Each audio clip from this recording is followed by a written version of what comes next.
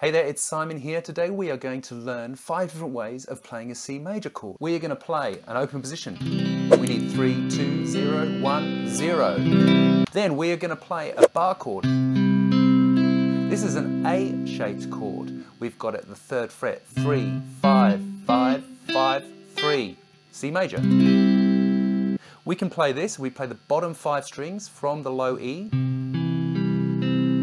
Quite often you see this kind of thing, 5, 5, 5, 8. I think that's already 4 different types. We're going to play an E-shaped chord here at the 8th fret. This is an E-shaped bar chord. And finally we're going to play a D-shaped one. There's a D shape, so you could do this kind of thing where you put 10, 12, 13.